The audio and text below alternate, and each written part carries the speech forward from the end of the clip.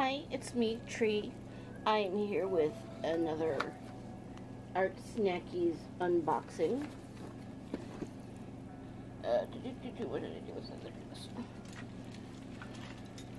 For the purposes of this is prop. Because for some reason, everybody decided at one point that anything remotely sharp is dangerous, according to the algorithm. Alright, let's see if I can open the box today without many problems. Ah! Look at me. Things. Okay. So. Okay. So, the first is the Strata, which is a paint on white mixed media multi-techniques pad. It is 7 by 10 inches, which is 17.8 times 25.9 centimeters for those of you who are civilized and use the metric system. It's heavyweight.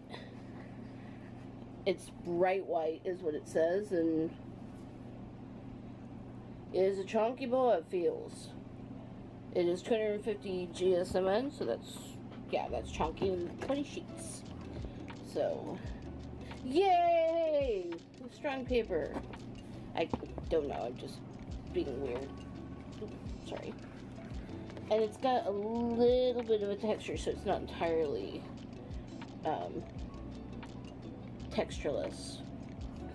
It's made in the Netherlands in a historic mill that was established in 1618. That's kind of cool, actually. But then it says it was made in Morocco. It probably means it was assembled in Morocco. What do I have on me? Open the box, get stuff all over me. Ah!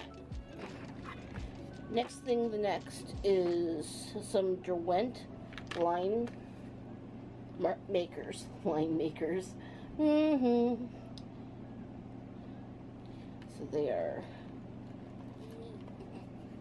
boxes. Why do you all suck?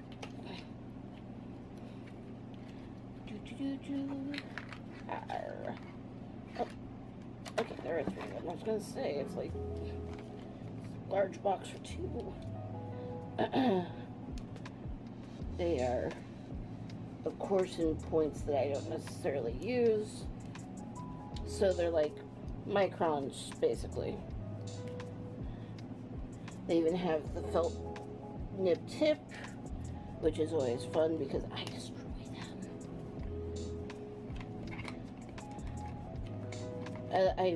I like the plastic nibs that the microns have.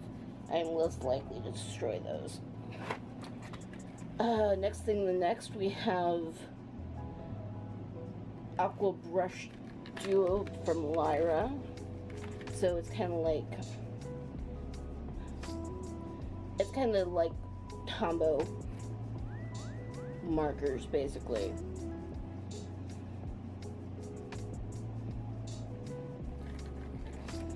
Sorry, I'm reading the packaging. Ag tape to keep it shut.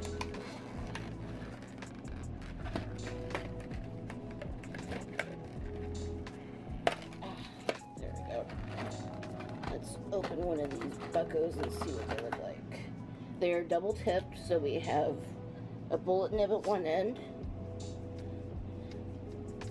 and I'm guessing a brush, and a brush nib tip at the other. And it is pastel, which is cool because I don't have a whole lot of like pastel colors. Onto the bag. Informational brochures.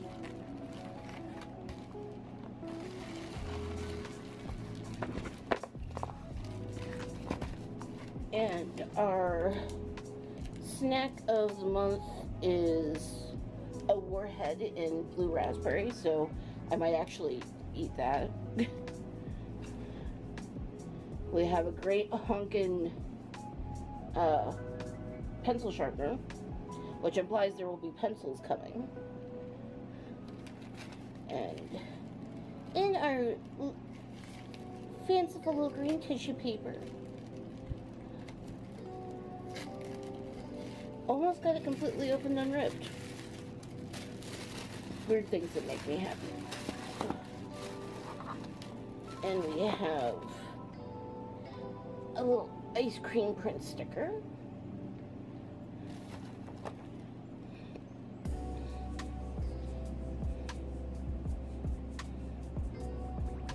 An F hardness drawing pencil, which is pretty hard.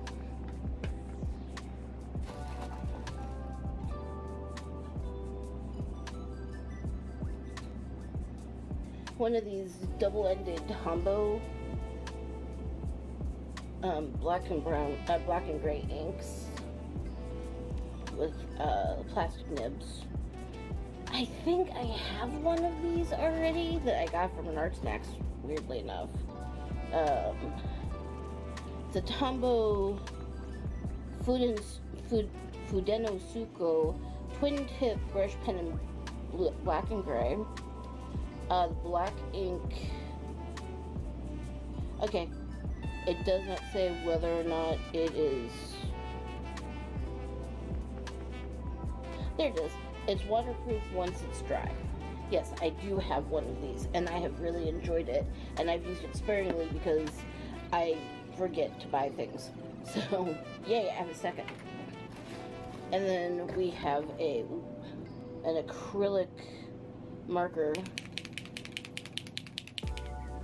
acrylic paint marker in this, I'm guessing this really pretty kind of gray sky blue. It's a Montana acrylic marker. I have one of these in, I think, mustard yellow already, and I enjoy it. It is refillable and the nib is replaceable. It is water-based acrylic paint. And it is matte. Cool. And the chunky boy of doom is a Coom Magnesium Long Point pencil sharpener, which I have one of the Coom Long Point pencil sharpeners that came in a previous Art Snacks box, but it's like, it has a regular and then a long, so this is just the long. This is a very interesting and useful hauls. Like, I know I'll use most of this. Oh, the mixed media pad is Clairefontaine Paint On. So that is the unboxing. I will be back later with a demo of things. So until then, do good, be kind, be brave, and courage. Hi, it's me, Tree. This is the demo part of the Art Snacks unboxing. So the first thing I did was take a piece of the white mixed media, paint on white mixed media multi-techniques paper, tore it out, and then tore it down into two pieces. And I'm kind of a heathen. Well, I'm kind of a heathen and kind of an old school art person, that I prefer to tear down paper than cut it if I can. And this has a pretty good decal edge on the line. I'm sure that's because I was going cross grain instead of cross grain with grain. You know, I'd say because I went cross grain, but the thing is that I'm not sure how this paper is made, so it might not technically have a grain per se, but that is what I did. So I have two pieces of paper down, and I did a really quick little vulture sketch because I like vultures. Vultures are cool.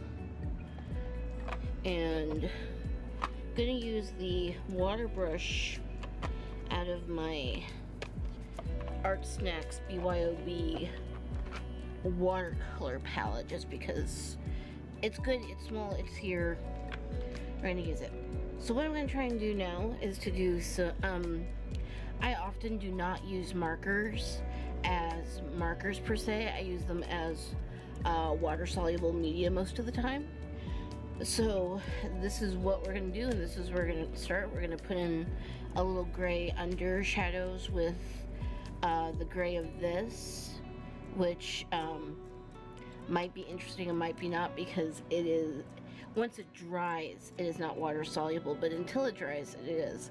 So we'll see how well that works. To be fair, I do have one of these. I do use it. I just don't generally use it for the gray in it.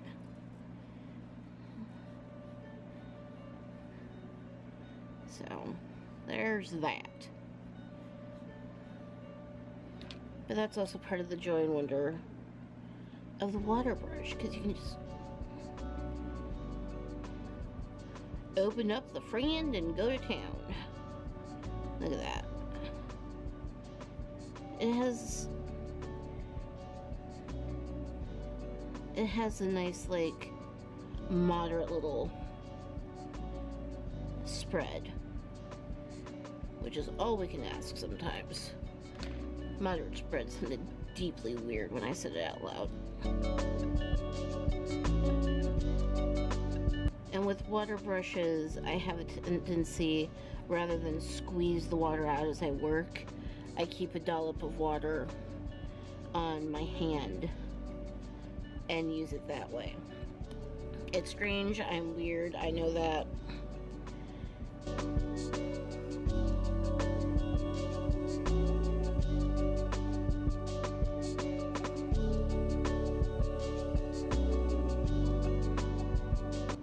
Alright, we're gonna give that a little bit of time to dry.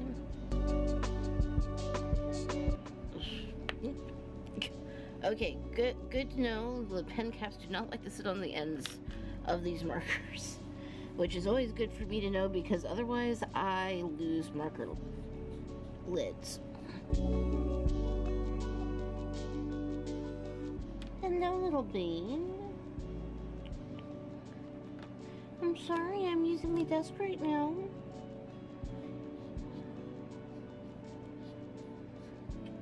Hi. Must you needs come up? Okay.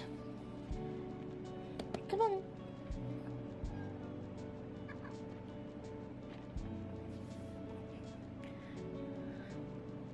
No, please don't knock him off.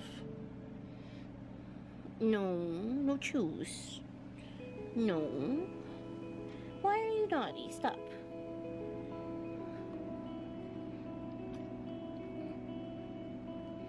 Here.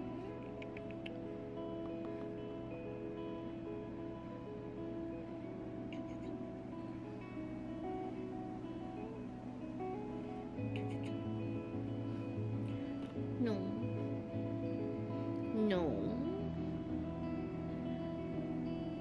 Please don't nuzzle that. This is what happens when you have a cat on your desk. Don't chew on that. No.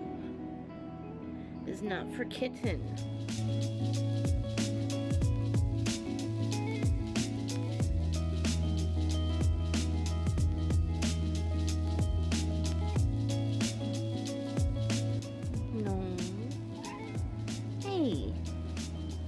Leggy. Leggy.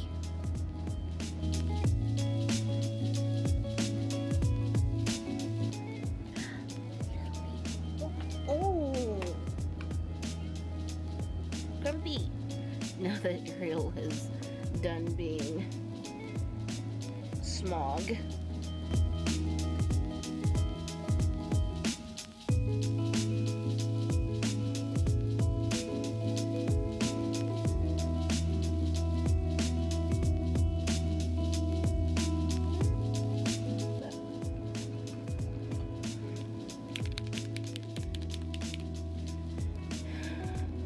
And our little vulture's rough, I'm going to fill in with this acrylic marker. It's because I want the difference in textures.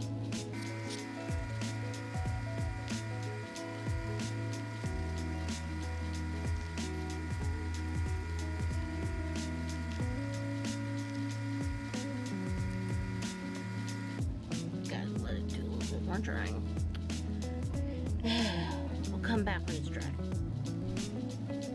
Okay, so we're mostly dry now. We're dry enough where we can work with it. So what I'm gonna do now is do outlining. Have to remember, which way the nibs of these go. This is a problem when you have a history in metalsmithing, because the smaller the gauge in metalsmithing means it's thicker, whereas the smaller the gauge in pen nibs means it's smaller. So, weird things that you have to contend with when you do more than one sort of work.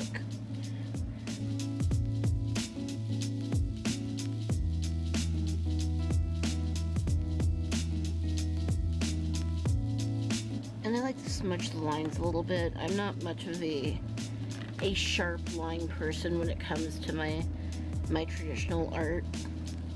When it comes to digital, that gets a bit different because of how I work digitally. And just a reminder, these markers are dual-ended, so we have a bullet end on one and a brush on the other.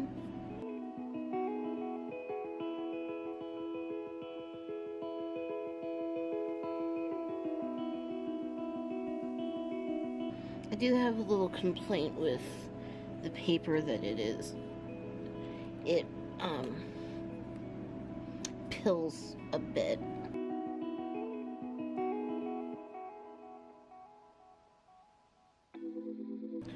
I'm gonna go back in with the black pen and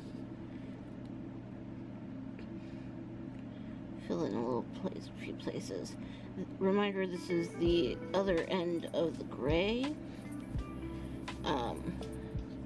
It is waterproof once dry, but not while it is wet itself.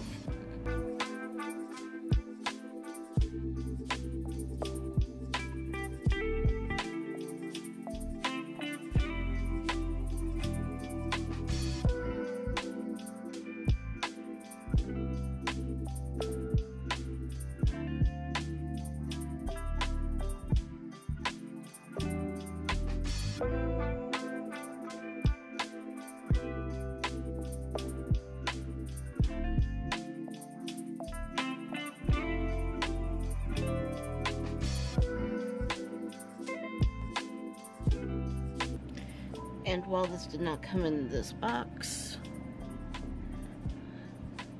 I have gotten a white jelly roll, gel pen in the past of the boxes, so that makes it fair game in my mind.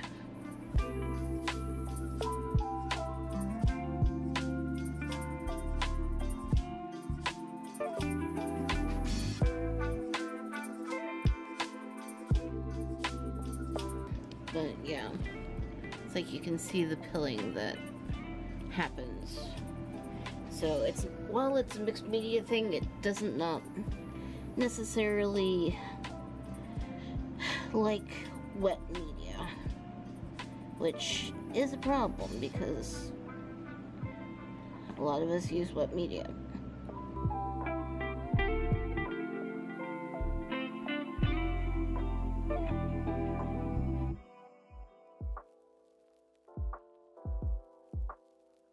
We're gonna let things dry for a little bit again.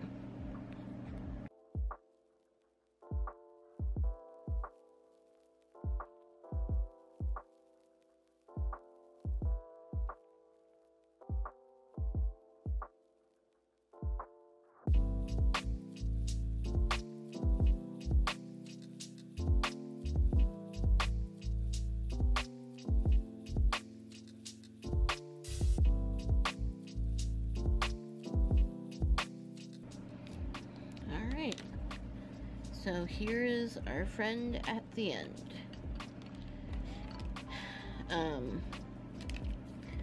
Some issues because the paper not necessarily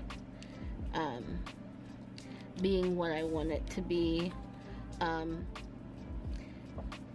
it wears through pretty easy. It buckles. It's not meant for wet media the way I use wet media, which is fine. I'll use it for, you know, sketching or small works on paper, you know. It's not a big deal. I like these Lyra markers. They're very like Tombow markers, honestly. I'd like the Derwent line markers better if they were plastic nib, because felt nibs I have a tendency to destroy, but I like that they're sepia. I'm very indifferent about what is called drawing pencils. I use colored pencils to draw. I have for years, and when I do use drawing pencils, I prefer the Faber-Castell, the old reliable green one, dark green ones. They are my first drawing pencils. They are my ride or die drawing pencils. This continues to be lovely. I already had one, so it wasn't remotely a surprise to me. I like this honkin' thing. I really like acrylic paint markers. They make me very happy.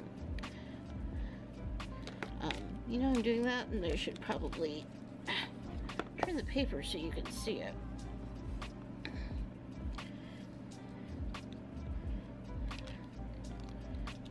But yeah, here we are, here we go. Watch me be chaotic and not be able to put anything on the thing very well.